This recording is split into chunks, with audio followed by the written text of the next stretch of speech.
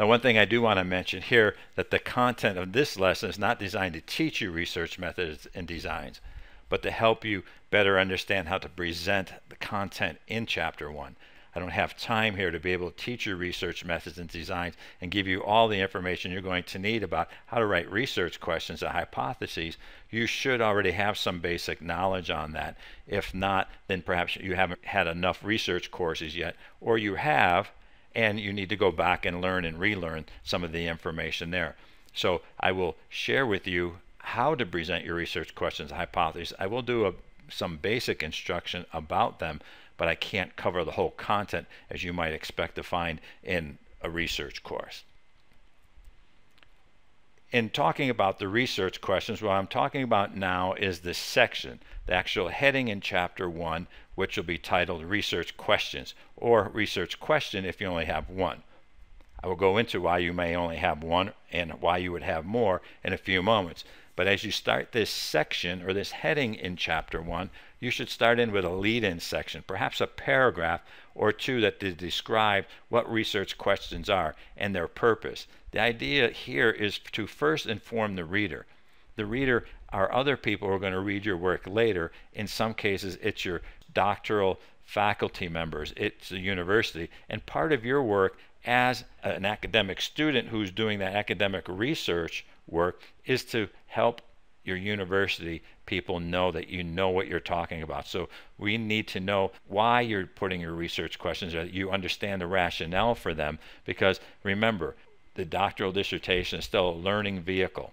And so there's information that would be in your study because it's an academic vehicle as compared to what I might do or others might do in research that's maybe more focused on grants or for the business setting. I probably wouldn't put this paragraph or two in those situations, but because you are an academic researcher at this point still, you should have a section, perhaps like I said, a paragraph, maybe two, that just talks about research questions, what their purposes are, and you could cite a few different subject matter experts if you prefer. If you look at a few other dissertations, you'll probably see some in there. I'm not saying you have to, I'm just recommending this as an idea to put in there. Some of my students do it, most of them will, some have not. And I'll even show you an example where somebody really didn't do any introduction as well. There should be no yes or no questions. Stay away from having research questions that can be answered with a simple yes or no. If you're looking at quantitative work, you're really looking at to what extent or to what degree something is happening between variables. If you're looking at qualitative work, you're looking more so for open-ended answers, perhaps what are somebody's lived experiences, or what do the stakeholders observe when something happened, perhaps in the past as in a case study where you're getting multiple views from people. And therefore, you can't answer your dissertation's central research questions with a yes or no. If you have a yes or no, I'm not saying you shouldn't. There are examples, and I actually have one that I'll show you, but I'll refer to that example and suggest to you why it's more accurate than just a simple yes or no answer. So try to think more broad, and particularly as I will mention when we talk about the research questions themselves, that there should be an alignment of your research questions to the research method and design. And when you do it as such, you'll realize that there's very little need or opportunity for a yes or no answer in the way you craft your questions. And just to keep things specific, the research questions I'm talking about here in this section are the central research questions for your study. They're not interview questions. Those are something completely different, whether they be survey questions or they're going to be interview questions that you might ask somebody in a qualitative study. Here we're focusing only on research questions. Research questions align to the research method and design. As I indicate, if you're going to do a correlation study, your research questions should be written as such, where you're asking to what, if any, that there is a correlation between the independent and dependent variable. So ideally, as you start to get a better understanding of your research method and design, which that was another lesson in this series of the nature of the study, if you have that well defined, then you can ensure that there's alignment. Matter of fact, just today I was looking at a proposal I'm a committee member for, and the most important thing I found is there was a lack of alignment between what was articulated in the nature of the study for the research method and design, the purpose statement, and the research questions and the hypotheses, because it's a quantitative study. These all have to be aligned. You may not understand all the connections yet, but the good thing is if you don't, you'll learn that along the way, or as you'll find, I am creating a bonus section that's going to go with this session, and it's going to be me literally showing you how I will put each piece together, much like a mind map, and I'm actually going to record it while I'm doing it in a classroom, same as I do when I have doctoral students with me face to face.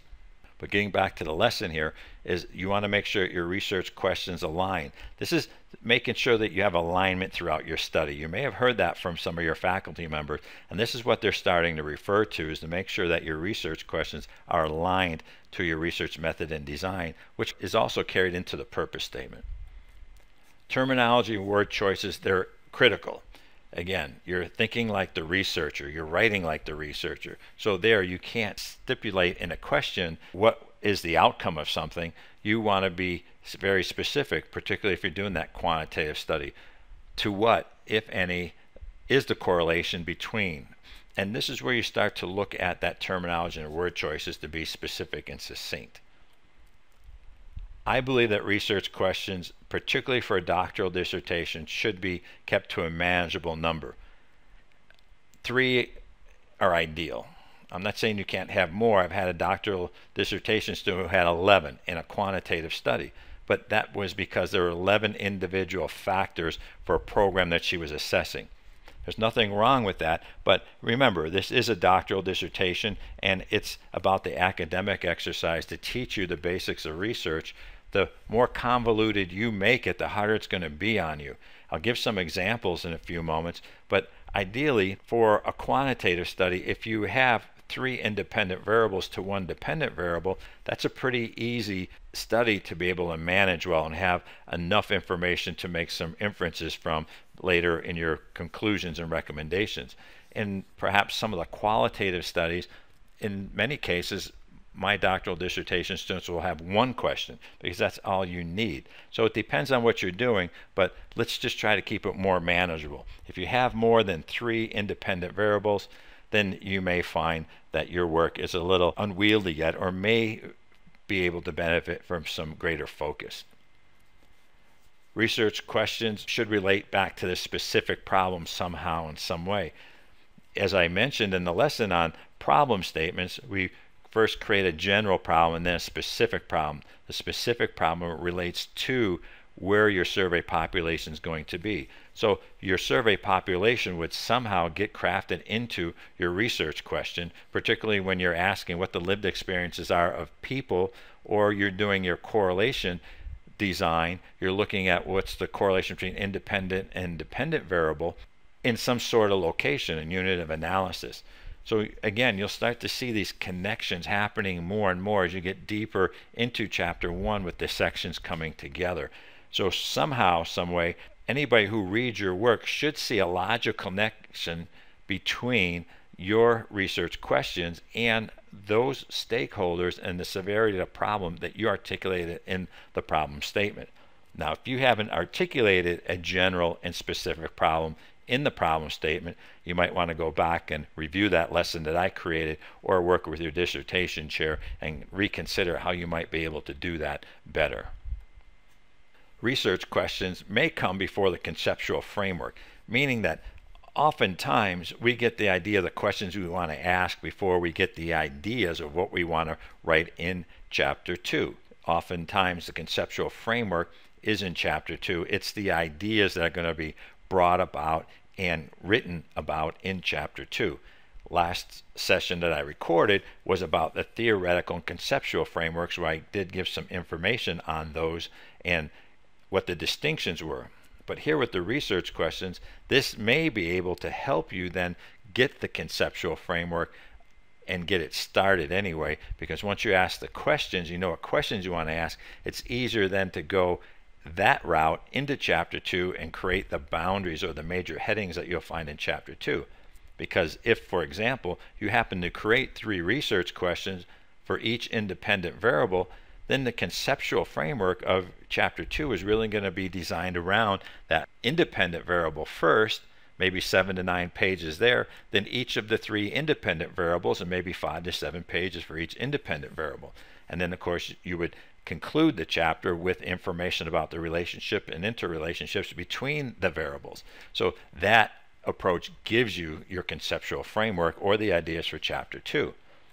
But that may also be the foundation of Chapter 2.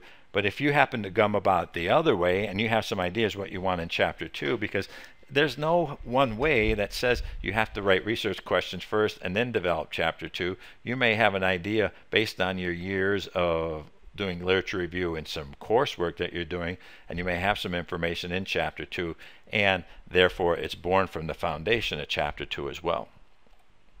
Research questions provide evidence for the theoretical framework, which you're going to create in most cases in Chapter 1 as another section. As I mentioned, one of the prior sections I recorded was about the theoretical and conceptual frameworks that are found in Chapter 1 and in your proposal as a whole. The theoretical framework may come from your questions, because if you are doing a study, for example, in some sort of current process improvement effort, I would find some ideas linked back to Frederick Taylor perhaps, or Dr. Deming or Dr. Duran in your theoretical framework, and therefore there's this connection again between your research questions and your theoretical framework. It may not be obvious. It doesn't have to be obvious. It doesn't have to be literally stated, but the good consumer of research will help to see this. This may be why for some of you, you're concerned that you send some information into your dissertation chair and get some feedback, and then the next time you get feedback on something else. That could be because little by little, in what I call incremental gains, your work is maturing, and the connections then are noted or not noted, and then you have to bring them into be. So it's not uncommon early on that you're writing one section at a time, but as you get deeper into the whole chapter coming together, then we see it as an entity, and we have to start looking at the connections. Again, keep these short and to the point. The questions don't have to have a lot of verbiage in it. They should be very easy to understand and very simple. This is a situation where more is not better. Use the least amount of words as possible and keep it exactly to the point within research context. And I'll share several examples with you later in this lesson. Now I'm going to talk about research questions specifically for quantitative studies. So in quantitative studies, ideally you would have one dependent variable. Again, this is doctoral dissertation research. You put 2 dependent variables in there, you may be opening yourself up to something you really don't know what you're getting yourself into. Matter of fact, I will not take on a mentee who tells me he or she wants to do more than one dependent variable for a doctoral dissertation research, because it's too much. Ideally, you want to be able to keep the study clean and then have one research question per independent variable. As I mentioned earlier, 1 to 3 are ideal. You get a little bit more than that, becomes a little bit more concerning. As I mentioned, I did have one student who had 11 independent variables, but that was okay. It was easily written, and being able to still have a clean study because each individual question was able to be answered based on the outcome of the null hypothesis testing. So ideally, again, keep your question simple, to the point. Ideally, keep your study to one dependent variable and perhaps 1 to 3 independent variables. These should align with the purpose statement content. Here's another connection. Ideally, in the purpose statement, when you talk about the purpose of the quantitative correlation study is to determine to what extent each independent variable influences or has some impact on the dependent variable. If you have 3 independent variables in the purpose statement, you will have 3 research questions, 1 per each independent variable. If you're writing your research questions first and you have 3 independent variables, somehow they need to be articulated back into the purpose statement. Again, we're seeing the alignment here. So if people start talking about the research alignment of the method and design, it's throughout all these sections. And early on it may not be as noticeable that there's gaps in it, but as you create your work and get closer and closer to a refined product, these connections become more important to make sure that they're there. If you're applying an intervening variable, include that into the research questions. For example, if you're going to do some sort of leadership study and you're going to do it in 6th grade, for the teachers that are in 6th grade and they went through a specific program, that specific program might be the intervening variable. So you want to include that. Not all studies will have intervening variables. So you'll know if you have one or not, and if you're not sure, then you'll probably be checking with your dissertation chair, or he or she will let you know. But if you have the intervening variable, then include it in the research question in this section. For quantitative, here's an example that I'm going to share with you right now. 2 examples actually, but the first one is written in a manner how I would expect to see it. To what extent, if any? And you have to say in the proposal, if any, because if it's a quantitative, there may not be any correlation.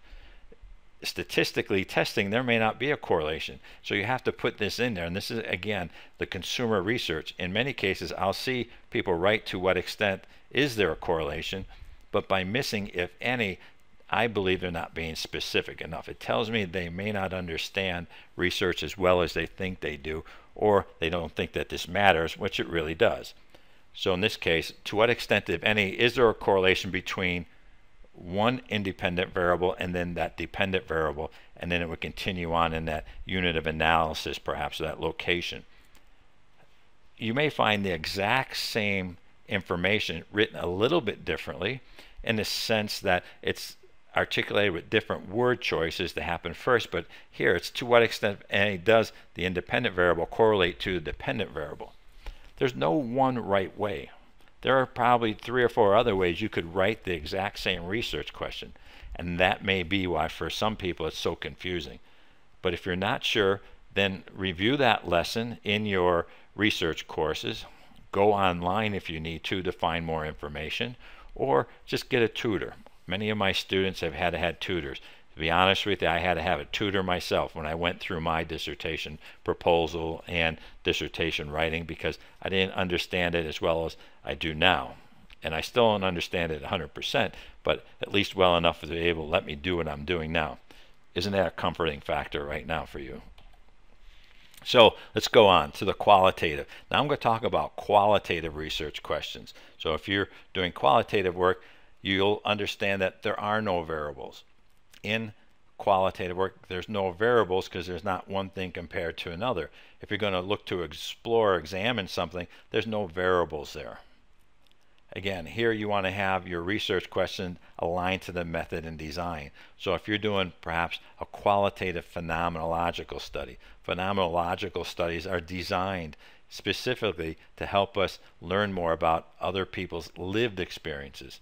So the research questions should be written as such, where you're trying to identify what are the lived experiences of whoever the survey population is in regards to the phenomena that the study is about. In qualitative work, we look to seek to explore. We discover those lived experiences. We learn why or how something happened, or is what it is, why it is that way. So as we start to look here, we're not able to see any variables. We're just looking to see what happened. And we can only do that by perhaps observations, perhaps discussions, interviews with people. Sometimes we have to literally sit down and do those one-on-one interviews and ask what their lived experiences are. This would be much like seeing an accident. If there was 4 or 5 people who saw an accident, they're all going to recall it a little bit different just because of one's own filters. And so we can't really test the hypotheses here, and we'll get into later. There's no hypotheses to test, and there's no variables. You're just asking for people to share what they perceived happened. If you're going to have a qualitative study, oftentimes we do want to know what people's assumptions, beliefs, or perceptions, maybe their values or observations, or what they hold to be true about something that we're going to ask questions about. But in essence of keeping a clean study, if you're going to ask, let's just say, their assumptions, beliefs, and perceptions, have 3 research questions, 1 per each. You may caveat under what are the lived experiences, and then by having interview questions that talk about assumptions, beliefs, and perceptions, you can do the analysis work that way. There's nothing wrong with that. I do prefer to have, in this case, one research question for assumptions, beliefs, and perceptions, because for me, as I mentioned, it makes it a cleaner study. But I've also had mentees who have incorporated it all into the central research question of what are the lived experiences. Again, it may be more dependent on your doctoral dissertation chair or how much you know or don't know, or perhaps even somebody who reviews your work at the university. Now I'm going to talk about hypotheses. Now there's a hypothesis that means one, or hypotheses that means two or more. For the essence of the discussion here in this lesson, I'm going to talk about hypotheses in the plural form because it's easier to say, for one thing, and often the case where there's more than one anyway. So this is for only quantitative studies. As I mentioned, qualitative studies do not have hypotheses because there's nothing to test. Now, if you don't have a good understanding of hypotheses, some of the information I'm going to share with you may be a little bit confusing. I'll do a little teaching on the topic, but not much. The hypothesis, or the hypotheses, if you will, are the educated guesses. It's what we believe to be the outcome of the study. It's what we expect to come out of the data that we have. It's a prediction. It may not be true, and we can't prove everything.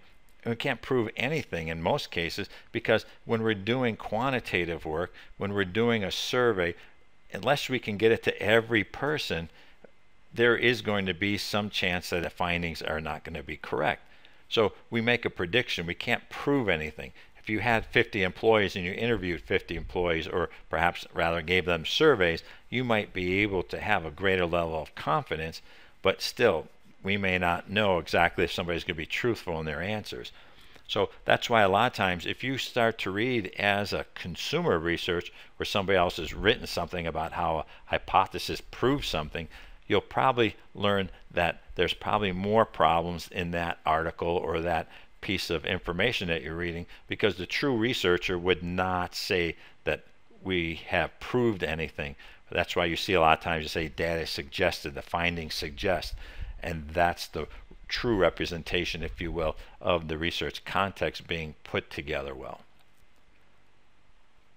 In almost every case of every bit of research that I've done, and most people I know of, with the exception of perhaps some scientists, there's usually an anticipation of the outcome of the study. We pretty much know what the outcome is going to be. We're using our data to be able to help support that premise that we have. The beauty is that sometimes we do get information that is not what we expected.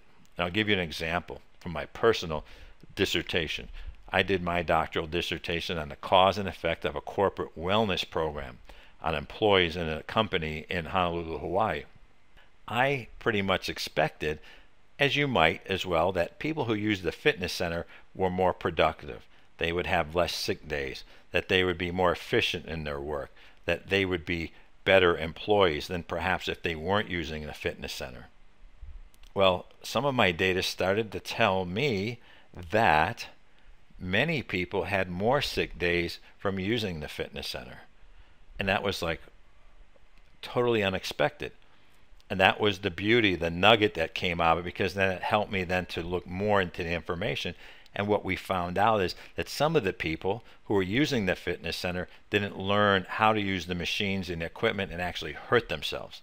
They may have sprained an ankle, or they may have tore a ligament or strained a muscle, and they had to go have it looked at and then had to take so many days off of work for it to recover. Well, that was a piece of information we didn't expect, and sometimes that's the value of doing research. In almost every instance when I get to an oral defense, I'll ask the student, the doctoral candidate at that point, what's one thing that came out of the study that they didn't expect? That's usually the one thing people remember the most. And to be honest with you, even for my doctoral dissertation, other than the interviews I did with the people, because I did a mixed method study, that's the one nugget I learned. And that's the real value for many of us in doing research. In the hypotheses, it's a supposition of the outcomes of the variables. That meaning that you know to a certain degree what you're going to get out of it based on the variables of the independent to the dependent variables, that you have some clue about it, and you think what the findings are going to be. And so as you create your hypotheses, you're actually writing them in such a manner to provide that supposition, if you will. Ideally, you will have one null hypothesis per research question. Now here we go back to the concept that I mentioned about a clean study. If you have 3 independent variables, you should have 3 research questions, and you should have 3 hypotheses and 3 null hypotheses. This is what I call alignment, because when you test a hypothesis, particularly when you're doing the statistical calculation of the null hypothesis, how you answer that is going to be determined how the research question is answered, that then goes back to provide information to help lessen the specific problem that you had written about for those stakeholders. Null hypotheses articulated in a manner that suggests there is no relationship, just as the alternative hypotheses are written in a manner that shows that there is a relationship. And this is important. It's important to know because we are going to test the null hypothesis. Matter of fact, as I'll mention in a few minutes, I don't even care if my mentees put in the alternative hypothesis, because when you start to get into your work, and this is where I don't have enough time in this lesson to really teach you about why you test the null hypothesis, but when you're writing the hypotheses in your chapter 1, you have to make sure that you're writing the null hypothesis. Statistically, you'll see that you're going to test the null hypothesis, and you don't need that alternative hypothesis. Now, some doctoral dissertation chairs and universities will expect you to have both the alternative and the null hypothesis. There's nothing wrong with that. I've seen them both ways. I tell my mentees I don't care whether they put the alternatives, and I've never had one denied because it wasn't in there. We test the null to suggest that it is likely wrong, as compared to testing to suggest that the alternative is true, because we already believe that in our own mind that what we're looking at is going to be true. So we want to statistically show that the null hypothesis is tested. And again, if you don't fully understand this because you haven't had all your research courses yet, or you didn't focus on this enough, then that should be a clue to you in your self-reflection to say, okay, now I need to go back and learn more about research question designs, particularly if you're doing a quantitative study. Of course, if you're doing a qualitative study, this doesn't matter, at least at this point, but you should still be well enough informed to be a good consumer of research. There are different, what we call significant levels for testing of hypotheses. So when you're testing the null hypothesis, depending on the significance level that you use, will determine the findings. And while you don't have to worry about the findings in chapter 1, oftentimes in chapter 2, you may get a dissertation chair that says, now that you put the hypotheses, tell us how you're going to test it for significance. And this is what they're asking for. And if you don't understand what the numbers here mean and what the differences are other than the normal mathematical differences between them, then you might want to look that up in your research book on significance levels for testing the null hypotheses. There's really only 2 outcomes with hypotheses. And I've seen it written many different ways, and this goes back to being a consumer research. You either fail to reject the null or you reject the null. There's nothing about the alternative. There's always an opposite, needless to say. If you fail to reject the null, that's going to cause something on the alternative to happen. But because most people don't care about the alternative, we don't say that. Or if you were to word this differently and say that the null hypothesis failed to be accepted, that to me would tell me perhaps you don't understand research enough. And this is where, again, the alignment of the research method and design and the right research context and terms need to come into play. If you're getting a lot of statements from your committee members about the way that your wording is applied towards your hypotheses or research questions, this may be exactly what they're looking for. It may seem minor to you and may seem like it should make no difference. That is incorrect thinking, because everything needs to be very specific. It needs to be on task with research context and the connotations of word choices. Again, we're not proving anything because we're sampling, so when you start to write information about your hypotheses and the testing of it, please don't use the word that you're trying to prove a hypothesis or disprove the null hypothesis. That's not what this is about. Here's an instance where perhaps a little teaching will come in talking about size does matter. And it matters in the sense that some dissertation work needs to have enough people in it to be enough points of data to run a statistical analysis. And I'll give the application of perhaps you may have a company with 50 people in it and you want to survey 50 people. Well, statistically, you're probably not going to have enough points of data for the statistical calculations to show anything significant or substantial. This is why for many dissertation chairs, we put a number on it. For example, my mentees, if somebody wants to do a quantitative study, I tell them they need to come back with at least 125 usable surveys. If they can't, then I don't want to work with them, because that's not going to be what I call dissertation worthy. It's not to say that 50 people is not good research. It certainly can be. It's just what I believe not to be equivalent to significant or substantial for a dissertation.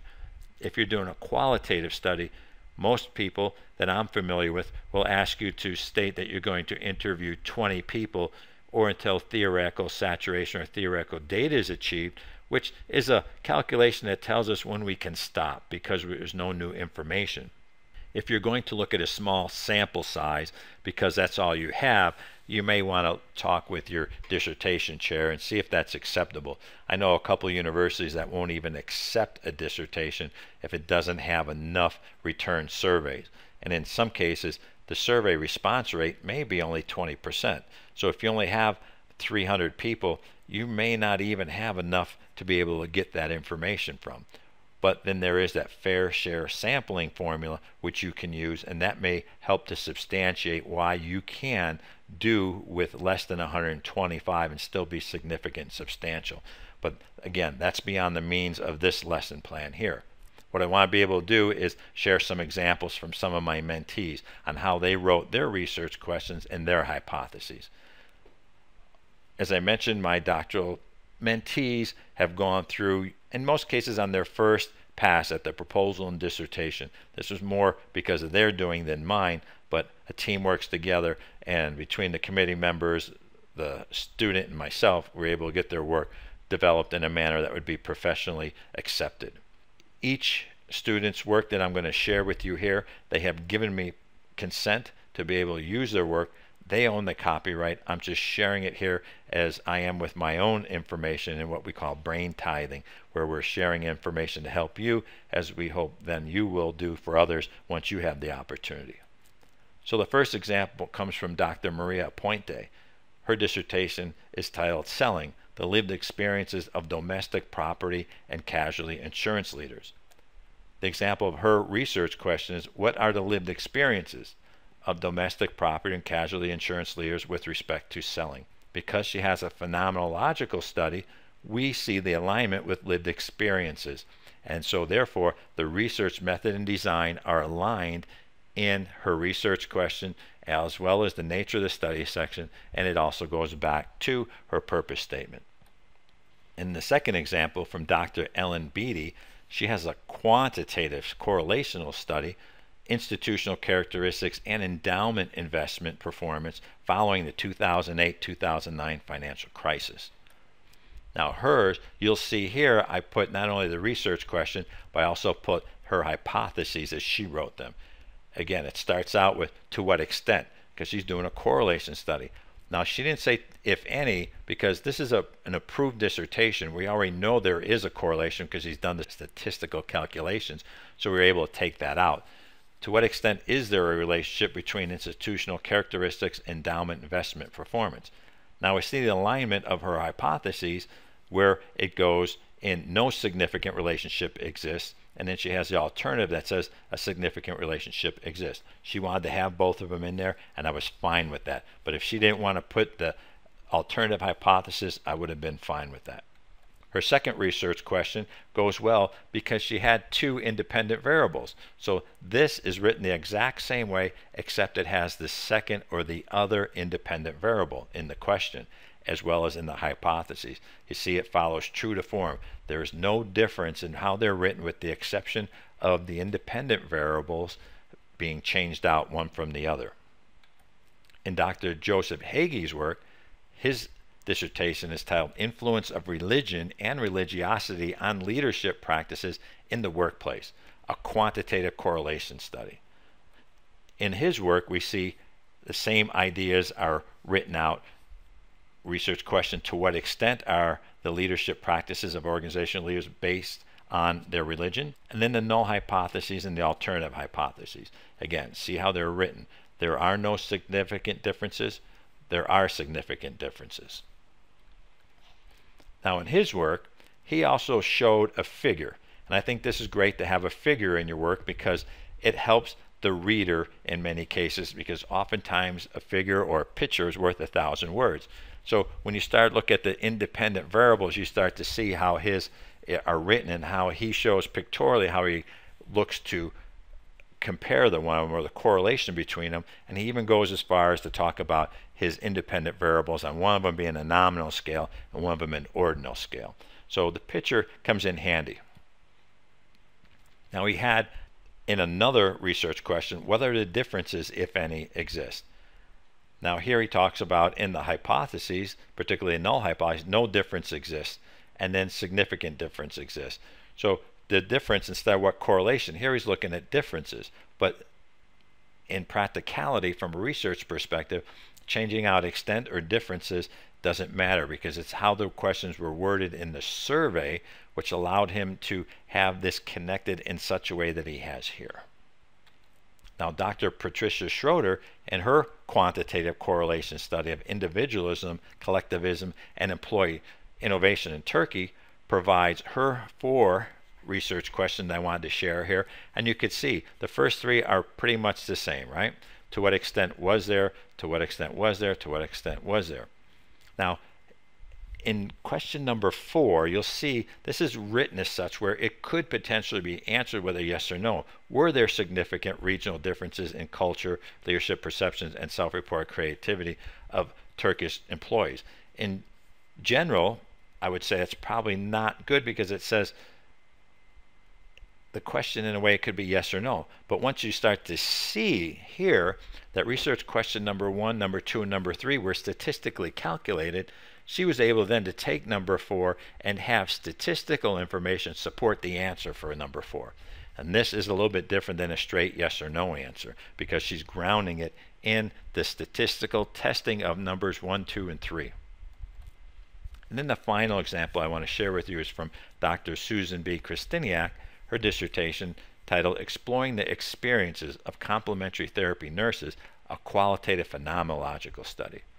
And in her work, this is the entire research question area in chapter 1 that you see here. There's nothing more. It gives you a great example of how sometimes less is enough.